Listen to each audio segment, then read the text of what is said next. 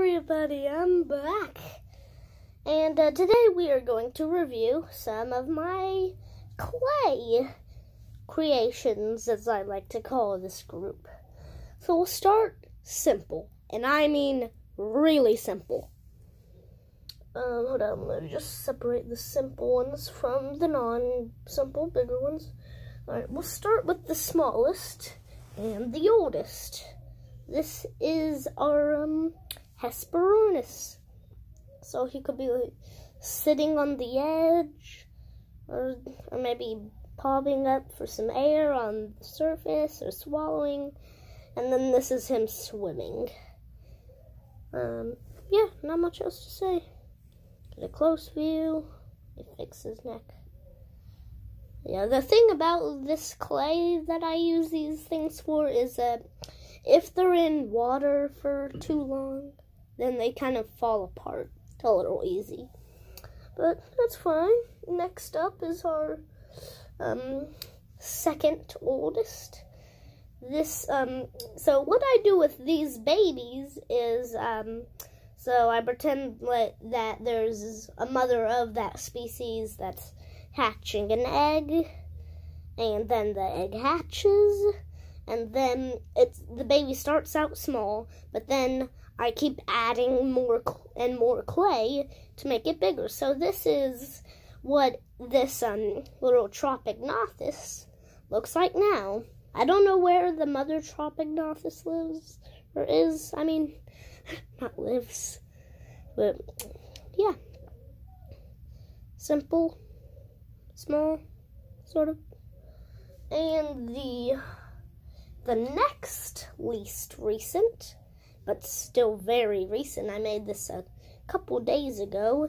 This is a baby parrot, where I did the same thing. I've only added to it 2 times, though, or 1 time. So it started out a little smaller than this, then I found a piece of a tail to something that I don't know what it was, so I decided to add it to it. Little baby parrot. Not much else to say. Yeah, these are really simple. They're just kind of big green blobs that are shaped like this. Next one, the most recent, is I found this is a big ball of clay lying around. This is a little Dryosaurus / whatever you want it to be, Micropachycephalosaurus. One of those small ornithopods, something. I'm sorry there's always a shadow on my eye. For some reason, the angle of the light is kind of bad. Yeah. Anyway, there. Not much else to say. Now let's move on to the bigger ones. Actually, we have one more tiny one, and its tail fell off. Hold on. Just a second. Just a second.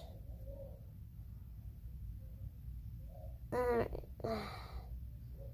There we go.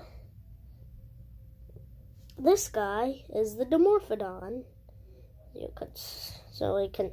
And the great thing about this clay is that unless you cook it or something, it doesn't actually dry. So you could keep flexing it and moving it and changing it. Like what I do with these guys is, so when I find some clay to add to it, sorry guys, I have a bad cough. But when I found some clay to add to it, I can just ball it up, add the clay to it, rotate it around a little, smush it together, and then make the shape again. So yeah, this is Dimorphodon. Got little stubs that you can land on. Yeah. Now let's move on to the big boys. Okay, we'll start in the ocean. This guy, I think, is the Chronosaur. Yeah.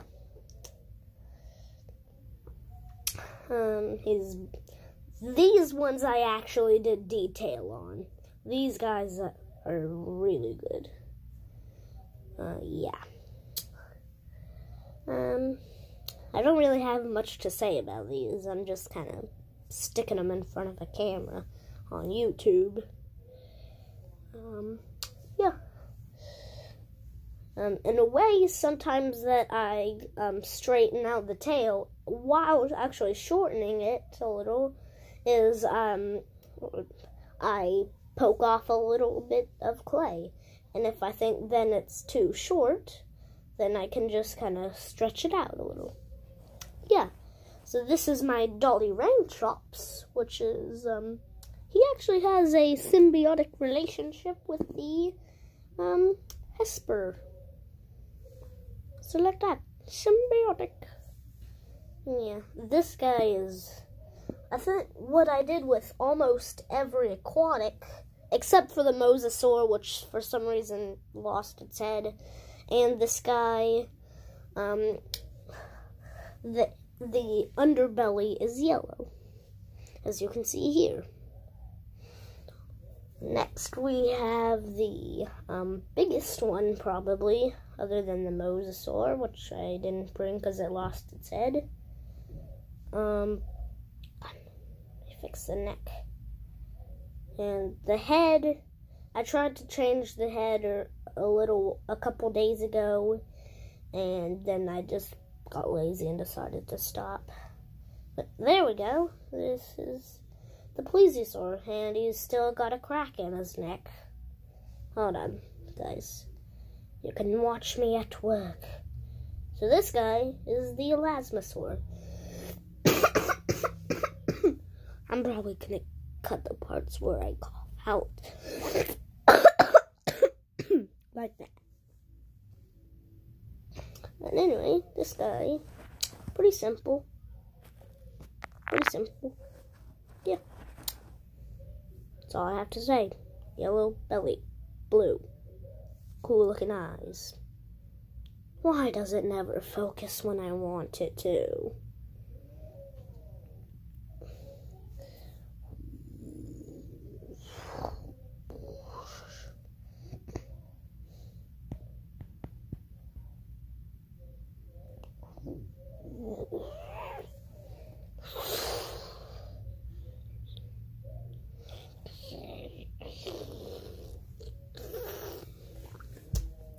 Next up, we're moving on to land, starting with this used to be a Mamenchisaurus, but then I changed the tail into a Diplodocus.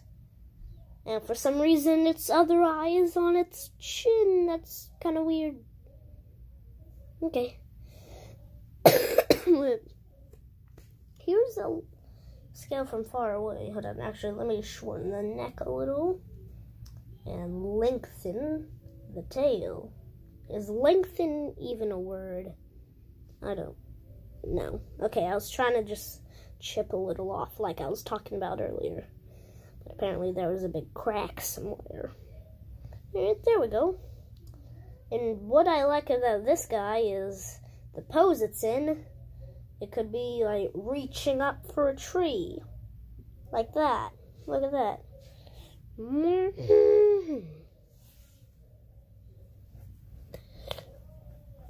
Next up is the probably the most, or probably most, or second most maybe recent out of all of these.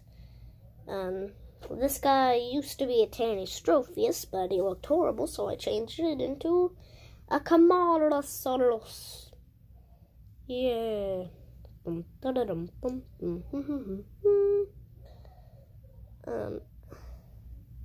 Actually, the Tanystropheus used to be a Saltosaurus, so then I changed him into a Tanystropheus. And then after a while, I changed him into the Camarasaur with the big fat head. If this guy was real, he'd be like this. Just walking around with his head on the ground. Okay, I did not mean to rhyme there. Next up, this guy also used to be a Apatosaurus that had a really cool little red pattern. This is the no-eyed. I'm going to let you guess in 3, 2, 1. It's a Margosaurus. I almost forgot the name of it there.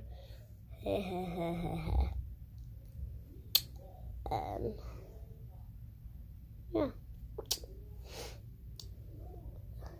I don't do much detail on these, but anyway, here's the most recent.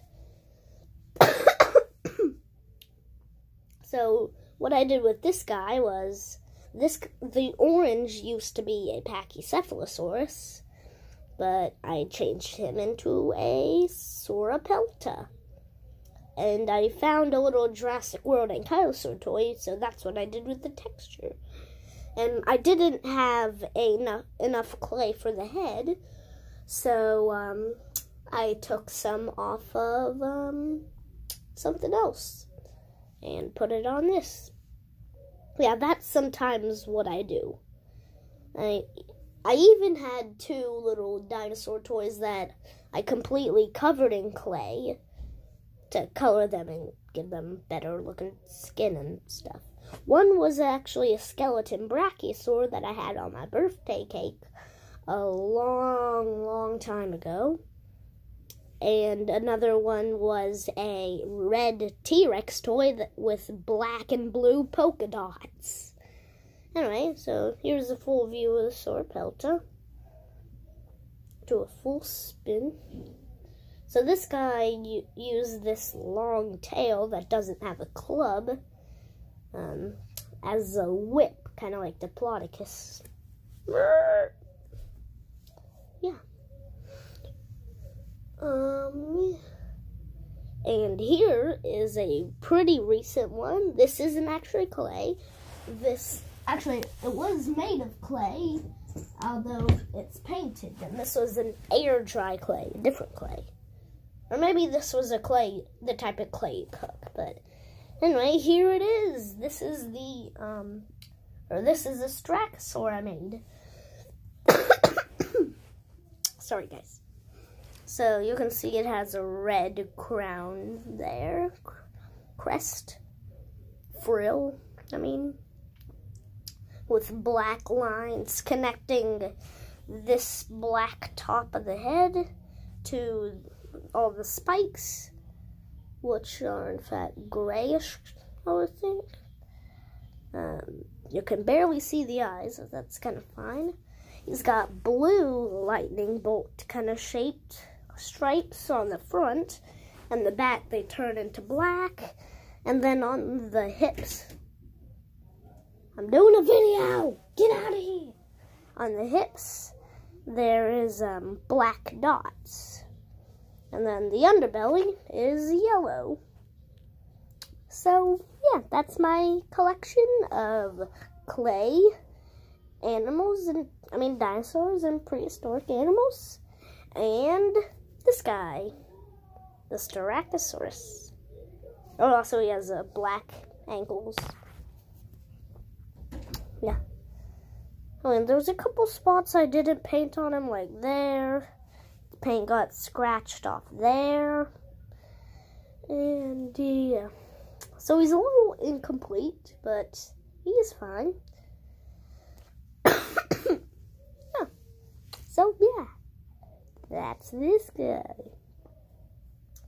Now, there's something I want you to do. Because the last time I checked, which was a long time ago, I only had this many subscribers. I might have more now, but subscribe. Okay?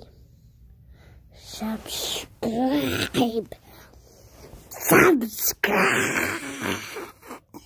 Oh my gosh, that red is not editing. Oh my gosh, how did I do that? Subscribe.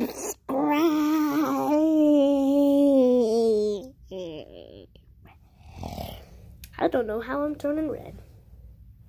Anyway, bye. Subscribe.